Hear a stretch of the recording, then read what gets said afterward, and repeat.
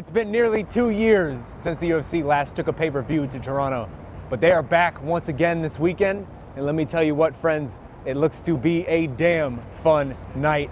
Hello and welcome. My name is Shaun Al-Shatti, and this is the UFC 231 preview show. I am joined today by our resident son of the North, my good friend Alexander K. Lee, and we are standing here outside of the Scotiabank Arena in Toronto, Ontario, Canada, ready to break down all of the action ahead of Saturday night. And it is very cold, Alex. I am from the desert. I am a desert boy.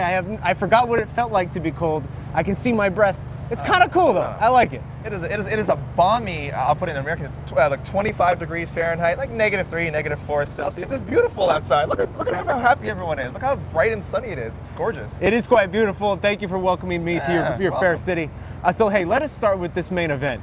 And what a main event this is. Max Holloway versus Brian Ortega for the UFC featherweight title. The fight we never got at UFC 226. I have said long ago, earlier this year, after Brian Ortega knocked out Frankie Edgar in spectacular fashion, that this is one of the fights I was most looking forward to in 2018. I still stand by that. I cannot wait for this fight. So let's start here, because there were a lot of questions and concerns leading into this week about Max Holloway. What state would he be in? How would his health be? Has he really recovered from the issues that took him out of that fight back in July? And they were very scary issues. So I want to ask you, Alex, you've been here on the ground with me in Toronto. You have spoken to Max this week. You have watched him. I want to get your impressions. What have you seen from Max? Does he feel like the Max Holloway of old? Well, Shaun, as you mentioned, we did get the chance to talk with Max a lot this week, and I personally did not notice anything particularly off with the champion.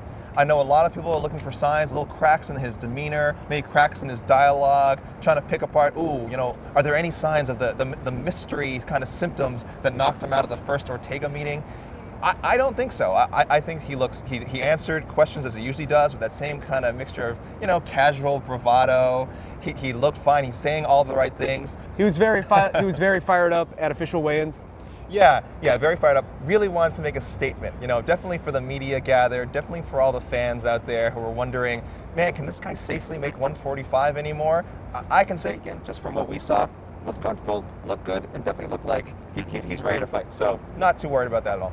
Yeah, it's funny in a way, because I feel like this is one of those situations where he has been gone for so long that we have almost forgotten how good this guy really is. I mean, this is someone who has won 12 straight fights, back-to-back knockouts over a man I consider to be the greatest featherweight of all time, Jose Aldo, and those were devastating knockouts. And he just turned 27 years old this week, actually, in Toronto. So he is really hitting what should be his fighting prime. But I don't know that he has ever really had to deal with a year from hell like 2018. He has basically prepared for 4 different fights this year. This is his 4th fight that he's preparing for. He has not gotten to fight once yet. Injuries took him out at the beginning of the year. Then he had the weight issue against Khabib. That was on short notice, obviously. And then, of course, the scary issues that took him out of UFC 226, of which we still don't really know what it was. So I want to ask you, I mean, just your impression of Max, maybe seeing him this week, but just in general as well. He's dealing with a lot coming into this fight. I mean, ring rust is one thing, because having not fought all year, but also just the baggage that has come with this fight at this point of having all those issues. Do you feel like he is the type of fighter, the type of person that's going to affect him on Saturday? I can't imagine how it won't. Like I said, I think he looks great, but there's so much underneath the surface that we don't see, that we don't know about. We don't know how tough it actually was to make the weight. Like I said, the end product looked okay. Could have been more grueling than we thought. And it's funny you mentioned this year. I don't know if any champion has suffered through such a calamitous year as Max Holloway has this year. He was so hot coming off that second Aldo win. He was fighter of the year. It looked like 2018 was. It looked like he could have gone back to back. And then the Edgar fight falls through because of an injury to him, to Holloway. The stepping in for Khabib was so exciting for the few days that it lasted before they realized, okay, well maybe he just can't do it, and the commission made the decision to pull him out. And then yes, the first Ortega booking, and now he has to prepare to fight again. It'll be really great for him. I think he can look back on things positively, obviously with a win, his getting his second title defense against maybe the most dangerous challenger, #1 contender in any weight class right now. But yeah, I don't know if anyone has faced a year like this, and I don't know if anyone could go into fight night not affected by all the stuff he's had to deal with this year. So it'd be very interesting to see just once he walks out what he looks like then. Well, sure, and you mentioned that challenger. Let us talk about this challenger, because Brian Ortega is really everything you could ask for in a compelling title challenger. This man is 14-0, undefeated, the king of the comeback, the master of the late round submission. He is the only man to ever knock out Frankie Edgar, which to me still feels like a dream. I am still amazed that he did that. And now he is coming into this fight. He is 28 years old, just like Max. He is basically hitting his fighting prime. It feels as though this is going to be not the only time that these two guys fight. They are the two best in this division. It really feels that's definitive, and they are both so young. They will probably meet again, and they have said as much this week.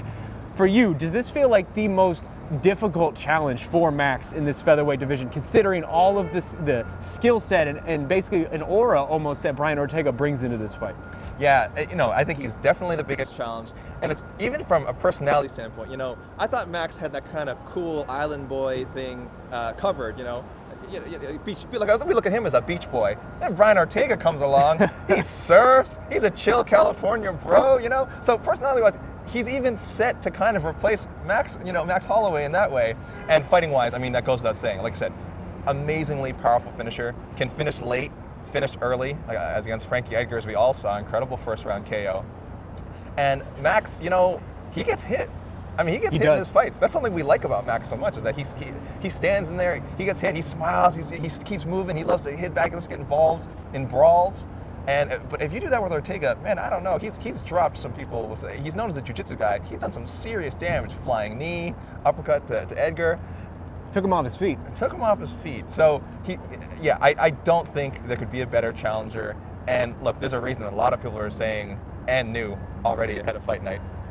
Well, hey, I want to ask you one last question about Brian Ortega, because yes, he knocked out Frankie Edgar, but the conversation with him always begins and ends and must loop around to those jiu-jitsu skills. He is an utterly sublime grappler. His transitions, his lockdown, just his chokes in general. We all remember his guillotine on Cub Swanson, readjusting in midair. He is transcended in that regard, it really feels as though.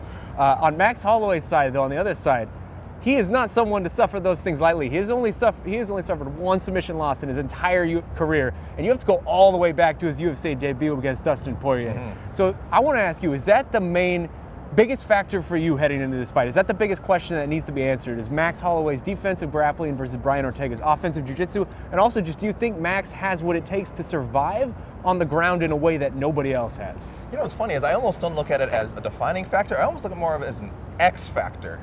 I don't know, we don't know Brian Ortega's and his team's game plan. Maybe it is to say, oh, we're going to stand and bang, as a lot of fighters do, and then on fight night, get in there, go for a takedown or wrap Max up, go for a trip, take it down to the mat as soon as possible. I think he is going to want to test out his striking, Ortega. And, if it doesn't go his way, at least like you said, we know he has the option of going to the ground. Holloway is definitely no slouch. I would be stunned. Well, no. I would say against Ortega, he's probably the one guy who I wouldn't be stunned to see him get submitted, because Ortega is so strong. His jiu-jitsu is incredible, and it's just that finishing instinct. The finishing instinct that not everybody has. So, some guys aren't willing to sacrifice position or take a risk, on the ground, especially against a dangerous guy like Holloway, who you might get one takedown and that's it, and then you might not get on top again. So, but I don't think Ortega thinks that way. I think Ortega thinks, one, he can probably get takedowns when he wants. And two, if he thinks there's a chance that he could become the second guy to submit Max Holloway, he's going to go for it. So if I pick up what you're putting down, it feels as though you're picking and new. It feels as though you're picking Brian Ortega. Is that the pick? Yeah, all respect to Max Holloway again. Great. I'm so glad that he made weight today, and that we're gonna see him hopefully at his best on fight night. But I'm of the and new camp. No disrespect to the champion. I think Brian Ortega, he's on that run. It's funny, we never know how great someone is maybe until they actually lose, but I don't think Saturday is the day he loses. I think Saturday is the day Ortega's run continues, and maybe the beginning of this trilogy that him and Max keep talking about. And I think I agree with you. I think the ring rust is going to be Max has never gone this long without fighting. Ultimately, Brian Ortega has every skill set that you could ask for in a challenger. I am picking him as well. And let us move on to this co-main event, because what a co-main event it is. Valentina Shevchenko versus Joanna Jędrzejczyk for the vacant women's flyweight title. I want to start this conversation by saying, I know we in the media, we are very prone to hyperbole. We proclaim things to be the greatest ever often. This is the greatest, that's the greatest ever. But it really does feel to me that this is one of the most skillful women's MMA fights that we have ever seen, considering all of the things that these two women have accomplished, the accolades and just the skill sets they're bringing in, and really what brought them to this point. It feels to me that this is either one of, if not the greatest women's fights that we have seen, and I just want to get your take first. Do you agree with that? I am in agreement with that. I think we've had some great matchups. You know, I don't want to look down on stuff like Holly Holm and Chris Cyborg, which kind of turned out to be a dud, but on paper, super strong matchup, not just based on their MMA skills, things they'd achieved in other striking disciplines. You can go back to some of Ronda Rousey's fights. I know people question her level of competition in retrospect, which I don't think is always fair, but I think her fight with like Miesha Tate was good. You know, they had two good fights, but you know, the sport is always evolving. Yeah. And I think, just as we said, that the featherweight main event might be the most compelling 145-pound matchup we've ever seen. This might be the most... I don't know about ever seen. McGregor-Aldo was pretty great. But competitive, I don't know, competitively, again, well, it's hard to look back, that fight ended so quickly. But as far as Shevchenko and Jacek, for sure, I think this is the highest level of women's MMA that you'll see. I don't want to say ever, you know, like I said, sport's always evolving. There's great talents out there. Great talents at 125. You know, we could see better fights at 125 sometime in the future, whether it's Shevchenko or Jacek who ends up carrying this division, you know, after Saturday. But yeah, I think it'll live up to the hype. I think it's as it's billed, it's completely accurate. Jacek and Shevchenko, highest of women's MMA. Well, you know, it's no secret that there's a lot of history here between these two women. They have fought 3 times back in the day in their Muay Thai days, and Valentina Shevchenko won all 3 of those fights. And I feel like that has really led to a really interesting dynamic here in Fight Week in Toronto, because Joanna Jędrzejczyk is someone who very often always wants to play the mental game. She's very good at psyching out her opponents, talking trash, that sort of thing. And I don't know that you can really do that when you're down 0-3 in the series. And I feel like that's sort of what we've seen this week during Fight Week. Valentina Shevchenko has even said so, that Joanna knows that wouldn't make sense to do so. So I want to ask you, I mean, seeing these two women interact with each other and also just field questions from us, do you feel like anybody has the mental edge in this? Do you feel like that history, even though it was a long time ago, plays any part in this matchup? You know, usually I always want to give Joanna the mental edge, and I kind of still do. I was a little surprised that she didn't have a little more bravado, because even after losing to Rose, before their rematch, she was almost acting like their first fight was a fluke, or like the loss didn't even happen. To this day, she's still saying she's the best fighter at 115. So I don't know, Shaun. I do think I want to give the mental edge to Joanna just a little bit. She just has that unwavering confidence. That's surprising to me. Well, she just has that unwavering confidence. Not to take anything away from Shevchenko, who's always strong, but I like the attitude that Joanna's coming in with. You know, she's acknowledging that kickboxing past. Their last encounter happened a decade ago, so there's no reason to harp on it. She's acknowledged it existed, and she can point to her massive successes she's had at MMA as reasons to be confident, despite the 2 losses in her last 3 fights. You know, she's coming off a win against Tecia Torres. She looked great. I don't want to say, it sounds so cliche to say the old Joanna's back. I think the old Joanna's back. Well, let me ask you about Joanna really quickly, because yes, she was a long-time queen at 115 pounds, but it really became obvious within the past couple years that her time in that division was numbered. Those weight cuts started getting progressively harder for her, and really in that first Rose Namajunas fight, she has attributed a very bad weight cut to part of the reason she lost. Now she finally does move up to 125 pounds. She has those extra 10 pounds, and really you could see a different Joanna this week. It felt as though she wasn't having to worry so much about the weight cut and was enjoying the process more. So I'm just curious for your perspective. What have you seen from Joanna so far at 125, and do you feel like you will see a different Joanna here on Saturday? I would go as far as to say that Joanna looks Disney happy. I mean, I don't know if anyone's seen that commercial that she's done, the Polish Disney commercial she's done. Good callback, yeah. Oh yeah, seek that out. It's recent. Seek that out if you haven't seen it. She looks like the happiest person in the world, which I guess is what you're supposed to when you're in a Disney commercial. And she honestly, there were moments like that during this week. Certainly during her workout, she just had a smile on her face the whole time. She's talked about, 125 is so much easier. She's just not worrying about the weight cut. Every fighter says this, and we always wonder, why don't more fighters move up to a more natural size? Even she's saying she's planning to drop back down, which is, I don't know how you feel about that. Let's Shaun, not entertain that. It just seems silly. You know, if she wins, let's hope it's a start of a long, prosperous, healthy reign at 125 pounds for Joanna. She looks happy. Well, let's talk quickly about Valentina Shevchenko, because it's interesting with her. I feel like for a long time she was looked at as sort of this uncrowned queen of 125. Even when the division didn't exist, the narrative around her sort of was centered around the idea that if it came to be, she would be the one to really take those reins and rule that throne moving forward. Even back when she was supposed to fight a couple months ago against Nico, it was a given in a lot of people's eyes that she was going to win that title. So now the moment is finally here, the division's here, her title shot is here. I want to ask you, I mean, what do you think her ceiling is at 125? Because to me, it feels as though the division is obviously still very fresh. I don't know that she's going to find a more difficult matchup other than Joanna. So if she beats Joanna on Saturday, where's her ceiling? Do you think she could become a Tyron Woodley, Daniel Cormier, even a Demetrius Johnson type of champion who can rule over this belt for several defenses in a couple of years? Yeah, it's funny, for as often as Joanna talks about her legacy and her where she stands among the greatest female fighters of all time, I don't know if I've seen Shevchenko mention it once. You would think that she would maybe take that moment to say, well, if she thinks she's the best, if she beats me, then doesn't it stand to reason that if I win on Saturday, I'm that much closer to being the best? Her ceiling is, it's unquestionably high. Again, you're only as good as the people you beat. You're only as good as the streak that you can go on. As you mentioned, so many people thought of her as the best at 125 already. Now she at least gets the chance to finally make it official, make it formal, and in some ways also validate this division, this 125 division, which was, I feel, a great addition to the UFC that just was introduced in the most bizarre and I would say uncreative way.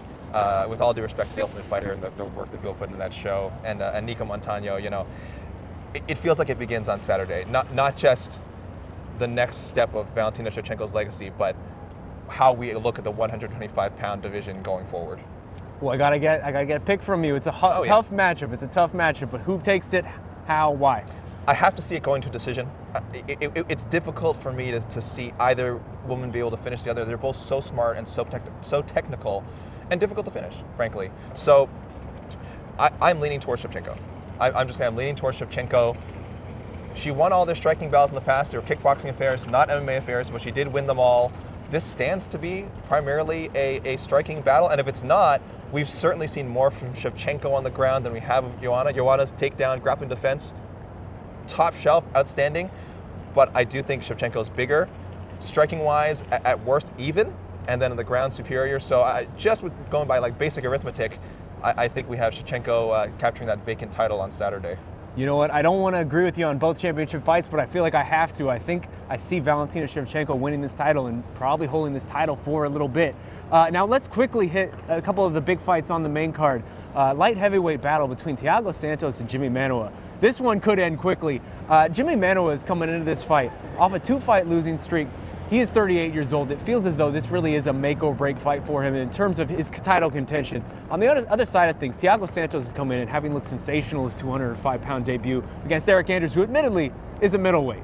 But Thiago Santos is someone who just beat Anthony Smith not too long ago, and Anthony Smith has had this run now in this new division where it feels as though there's a lot of opportunity at light heavyweight. So I want to just ask you, generally, how do you see this fight? And if Thiago Santos is able to defeat a name like Jimmy Manuwa on Saturday, do you feel like he could have the similar type of Anthony Smith-esque run in 2019 where maybe we're talking about him in this conversation this time next year?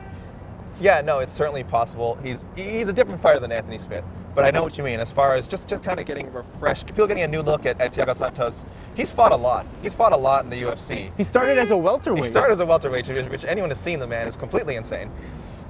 And like I said, he's fought a lot, so there's a little bit of a worry that at 185 he was growing stale. I know that sounds strange for a guy whose fights are always so exciting and has produced so many highlights, but you kind of get stuck in that rut of, oh, he's an exciting fighter, he gets highlight reel knockouts, is he a contender? It just seemed like no one would ever want to talk about him that way because it's, win 2, win 3, and then, lose one here and there. It just kept snapping his streaks. Changing a division is a very, very easy, I don't say easy, it's difficult, but it's a good way to make people look at you in a new light. Yeah. The win over Anders was solid. A win over Manuwa, a top 10 guy. I know yes. he's coming off a couple of losses, but he is in the top 10. So to get that fight, and he's a big light heavyweight. Yeah, to get that fight back, because they were supposed to fight before. So to get that fight back on track, it's a huge opportunity for Santos. I hesitate to say a win necessarily puts someone on the same path as Anthony Smith, but a year ago I wouldn't have said that Anthony Smith's wins would have put Anthony Smith on his path. So who's to say? Well, hey, I need a pick from you. I feel like this one could end quickly. Yeah. How does this fight look? Who wins and how? I'm going to go with the poster boy. I think he's going to be at a bit of a speed deficit. You know, Thiago Santos, smaller man coming up. Yeah, sure, he'll probably be a little quicker to the punch.